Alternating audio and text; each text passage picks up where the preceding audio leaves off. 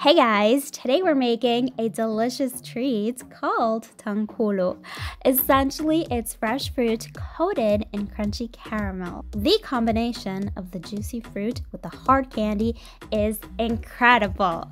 I'm using strawberries today because it's my favorite fruit to use, and if you've never tried this, you'll be obsessed. So we're essentially making caramel. So please be careful. If you're a kid, get an adult to help you out. Do not make this alone. To the saucepan, you're going to add the sugar and some water. And I also like to add some honey for flavor.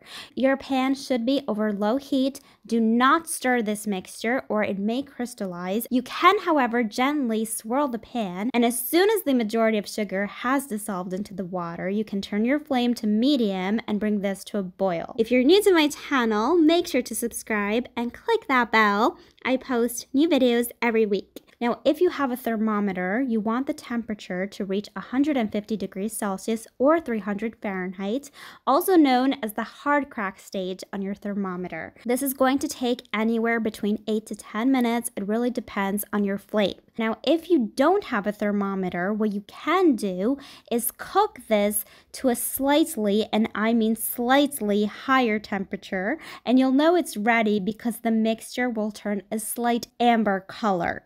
At this point, turn off your flame immediately or the sugar will burn and taste bitter. I like to add 1 or 2 drops of red food coloring, and you'll see why in just a moment. You're going to dip your strawberries into the mixture using a wooden skewer and swirl the berries to coat them completely, and you're going to place these onto some parchment paper to cool. Now, this is why I like to add red food coloring, because if you have some strawberries that have some green bits, such as this one, when you coat them in the mixture, they'll turn a vibrant red. So no matter how the strawberries look, guys, they'll always turn a beautiful red.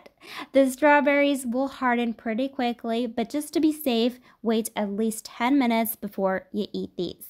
Not only are these delicious, guys, but they're so much fun to eat. And there's really a handful of foods, guys, you can say that about, okay? The hot syrup basically softens the berries, so when you bite into it, you get this crunchy candy exterior, but that juicy berry that just explodes with deliciousness.